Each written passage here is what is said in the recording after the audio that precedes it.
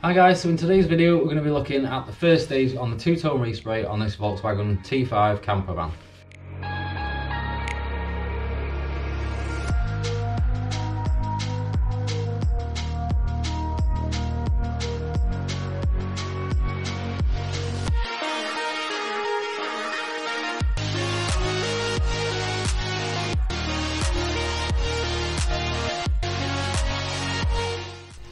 Okay, so this is the van itself. We've brought it into the booth, and as you can see, it's pretty much fully prepped up at this point. We've just got a few little bits of prep to do. Once we've finished the masking stage and we can get around the hard to reach areas like the edges of the glass and stuff that we don't want to prep up and scratch before we've got them masked and we've got everything safe and sound. So I thought I'd just give you guys a little bit of a quick walk around on this camper van. We've been prepping this up during this week. It's going to go in two colours. The first colour is nardo grey, which we're going to be doing on the bottom, and then we're going to be doing it the standard reflex silver again on the top half. For the bottom half, we're going to be doing it in a 2K gloss. That's already pretty much all prepped up. We've just got a few little bits of wet on wet primer and a few little bits and pieces to do to that. Then once that's done, we're going to be remasking it tomorrow, getting it ready for the top half, which we're going to be doing in base coat and clear coat, which we're going to be doing in the LA7W reflex silver. So for now, I'm going to go and get some paint mixed up. We'll get some wet on wet put on and we'll get some paint on this van. Okay, so before we get into this part of the video, it turns out that 90% of you guys watching these videos aren't actually subscribed. So if you do me a huge favour, just take 2 seconds out while you're just watching me go around this van, drop down, hit the subscribe button, and also hit the bell to be notified of when we've got a new upload. Okay, so the first thing that we're going to do is give this thing a really nice good clean down. Now it already has been all panel wiped and tack ragged off once already, before I went out and mixed the wet and wet primer up, but we're just going to give this a second quick tack over now because the boo's been running for a few minutes. So we just want to make sure that now the air's settled down, that everything's nice and clean. And also we need to address the last tiny little bit of masking along that top edge where that swage line is there, because we don't want a hard line there when we're finished painting this bottom edge. I want a little bit of the feathered edge there that I can easily sand out before we come round to painting the top side. So the way that I'm going to do this is just by simply just laying a piece of tape around about with a ½ inch overlap over the edge. Now that will give me just enough of an overlap that I can get the paint underneath, and if I just go around and lightly fold it over like so, then that's going to give enough of a feathered edge that when this is done and we've fine lined off the bottom end, I can just lightly sand off that feathered edge. And that way it's not going to cause us too much issue or too much hassle when it comes to painting the top end. Also, it's a very cheap, cost-effective way of just masking this top end off. Yes, we could use some soft edge foam across there or some no blend edge tape or something, but bearing in mind we are going to just prep that edge up anyway with the sander, and then we're going to fine line off and paint above. There's not much point in using an expensive material on there. We might as well use something cheap like a length of tape, and then we can literally just take that little bit of the feathered edge off, mask up and go straight over the top of it. Now on the back end, I'm just going to use a tiny little bit of false edge masking just to do pretty much the exact same thing. I don't want a very hard thick edge there because I don't want to have to block this edge out after, and where the sort of the join in these back doors come, it will be higher than it originally was, because where this van originally was painted to was quite a strange sort of height really for where you'd normally paint one of these T5s, and also it was like 2 or 3 colours at the bottom, and now we're just going for this one uniform colour. So wet on wet primer time, and I'm just going to be using my standard high build mixed 4:1, and my personal way of doing it is I add about 30% thinners, which gives it a real nice flat even flow out on the van, and we can just use a very small amount just to get coverage, just to seal up any of the tiny little bare metal rub throughs or any little rub throughs or any little bits of fine filler where we've done a little bit of extra prep after we finished the main bulk of the repair stage on this van. So the way that I'll do this is I'll set my gun as if I was painting like top coat, because you want this to be nice and flat, but at the same time I'll only be using a tiny little bit of fluid, and normally I'll turn the fan down around about halfway. So as you can see here, I've got a very small fan. Now what this will enable me to do is to keep this quite accurate and only put this in the areas that I need it, and also it'll lay a very fine film of the primer, so we're going to get no heavy dry overspray anywhere. Now, although I say that, we will still tack this off once we've given this around about a 20 to 30 minute flash off time in the booth with the heat running at around about 25-26 degrees. We will go around with the tack cloth just to be on the safe side that there's no overspray anywhere.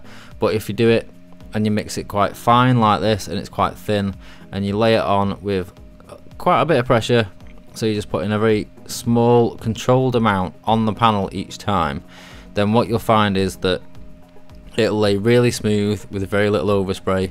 And the aim for me when I put this down is to try and do it in one go.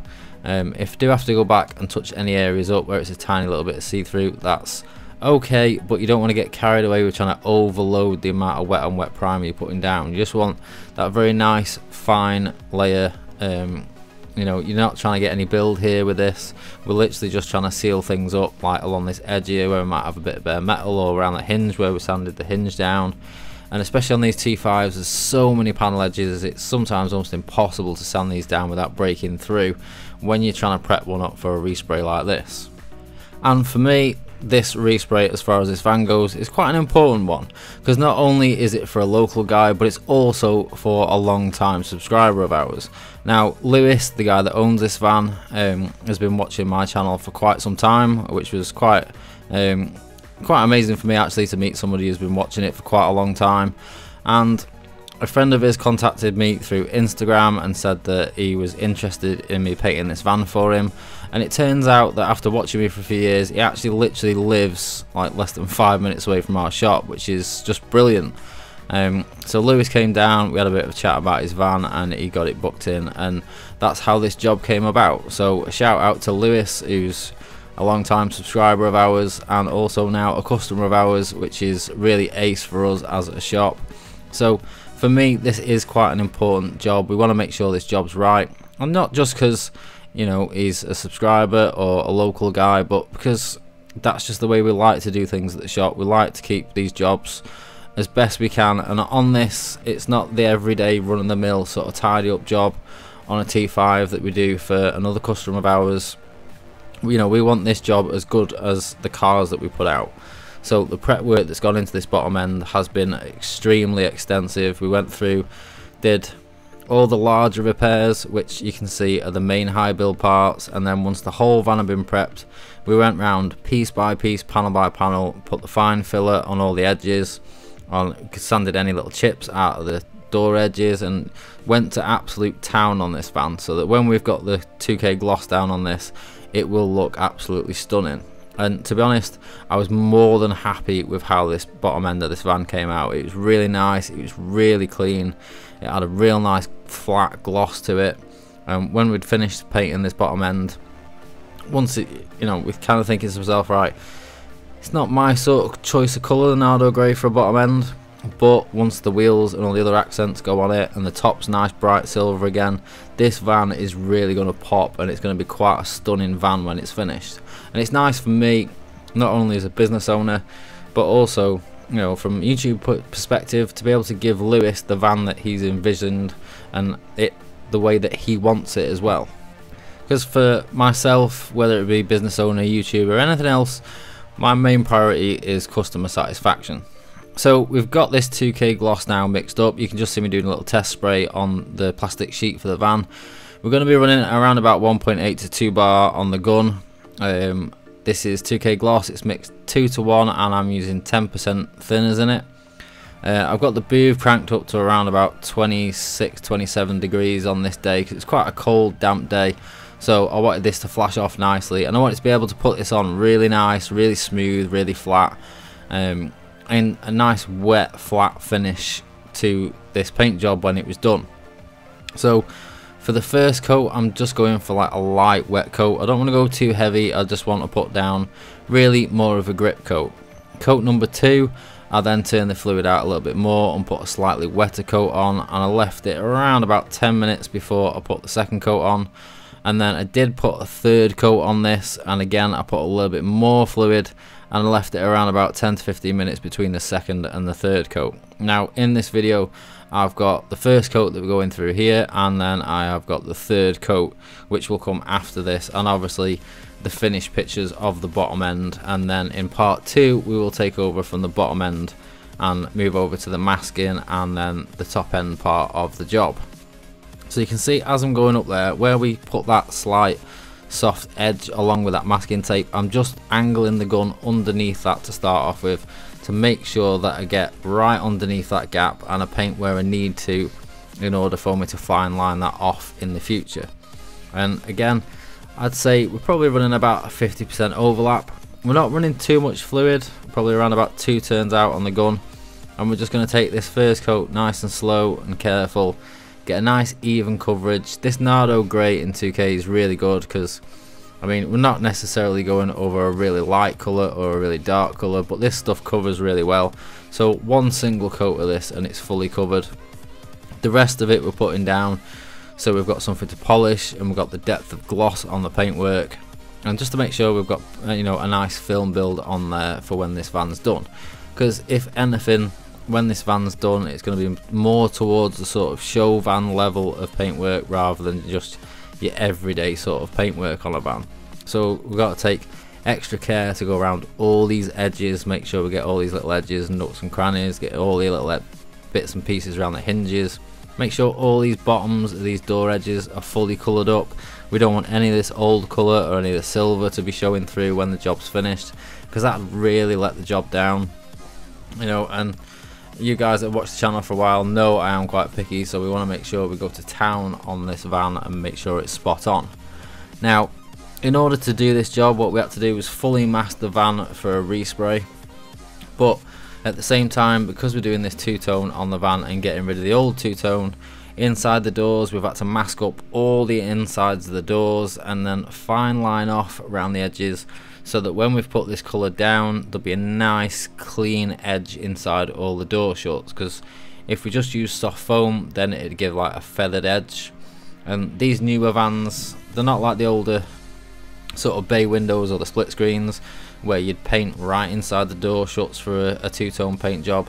Normally these do stop on the outers, so I've just stepped the fine line in a couple of millimeters, fine lined a nice neat lip around the inners of the door shuts, and then put masking tape all over the door shut where I know the overspray is going to go, so that when this job's done and I pull that fine line out, there'll be a real nice clean neat crisp line inside all the shuts. Which again, it's the little details like that that I think that will make the job when it's finished. At the same time, Lewis has also got some parts off this van in the shop with our other business being powder coated. So the side rails that get bolted on the side, they're being powder coated in the other side of the shop by Mick.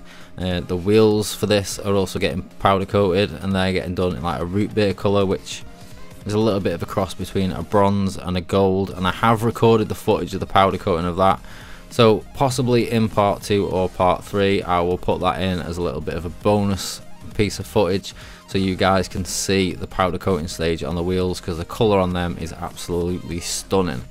And I think the sort of 3 colour combo of this van when it's finished, with the grey, the silver and the bronze, is gonna really make this van pop.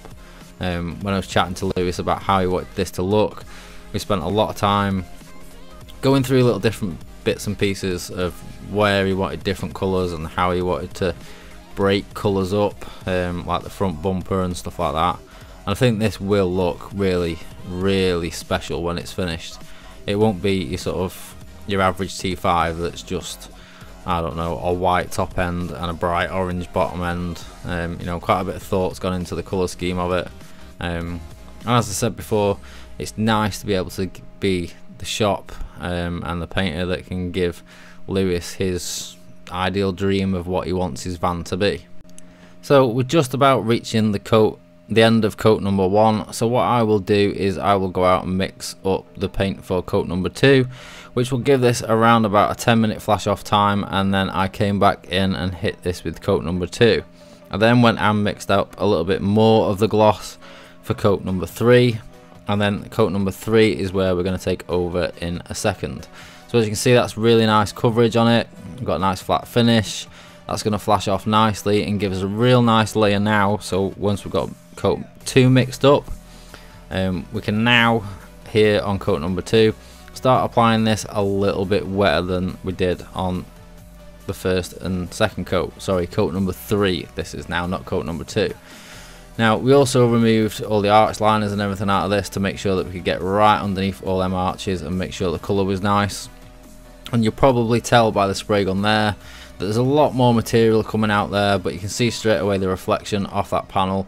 We've got a nice crisp flat reflection off that, which already at this stage is better than factory.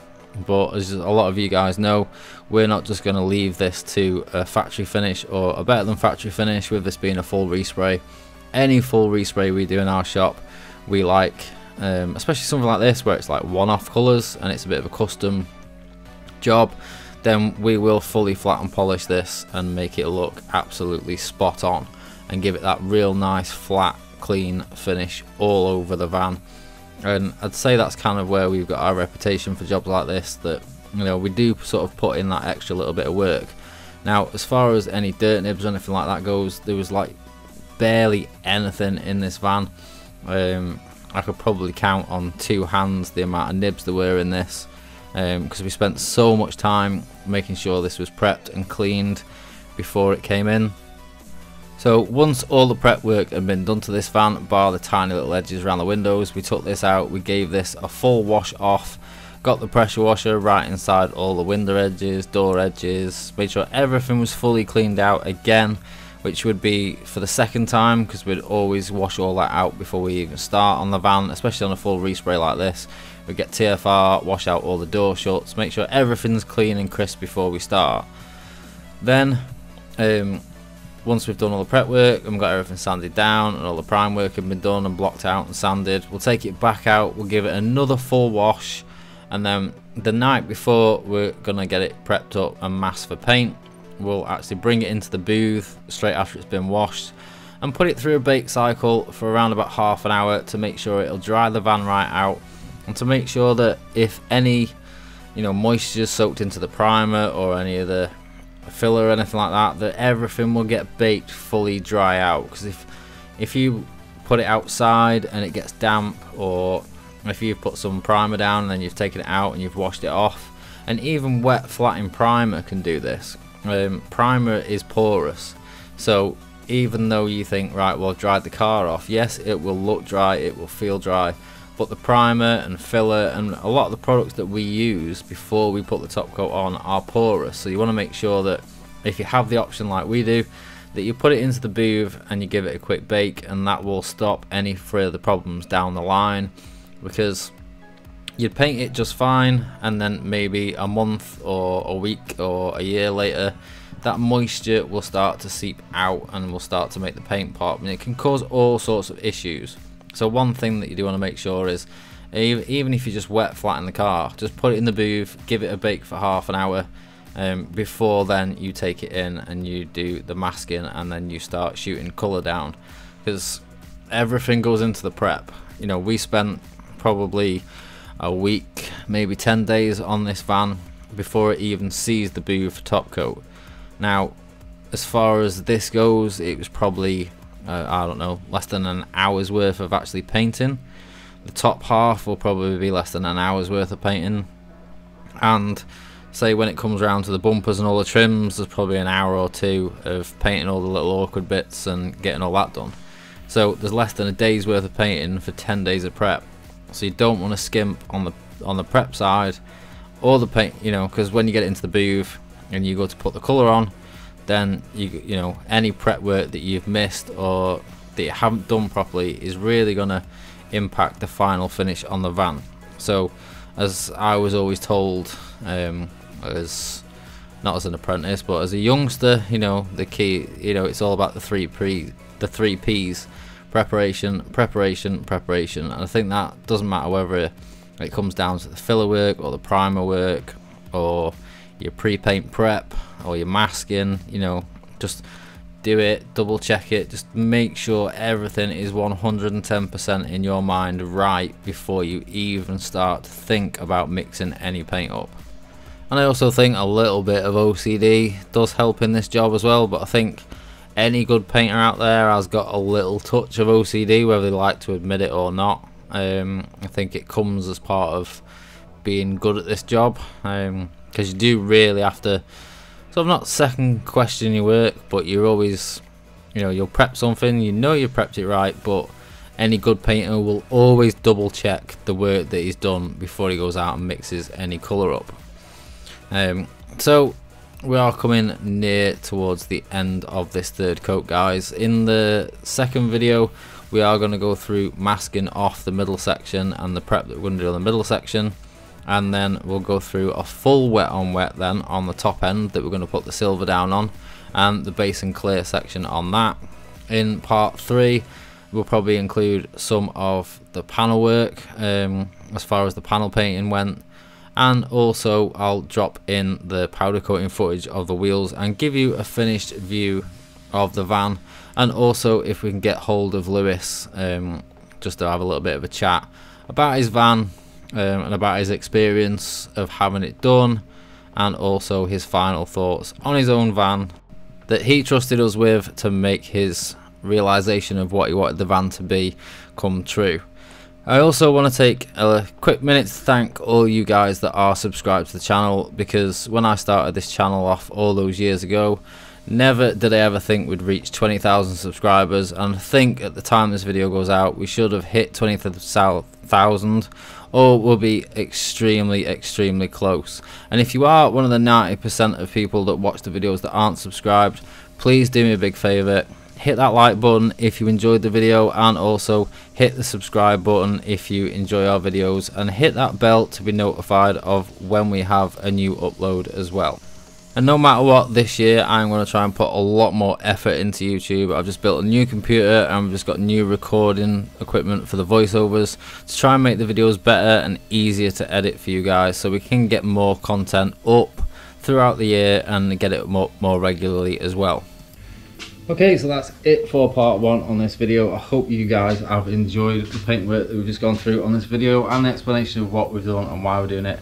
In part 2 we're going to take a look at masking off the bottom half, and then prepping up the top half, and then the base and clear on the top half. And then in part 3 we're going to go through some of the panel work and some of the little bits and pieces that we've done for the van as well as show you guys the wheels we're powder coated, and then we'll give you a look at the final van when it's finished. That's it for me for today, guys. See you again soon.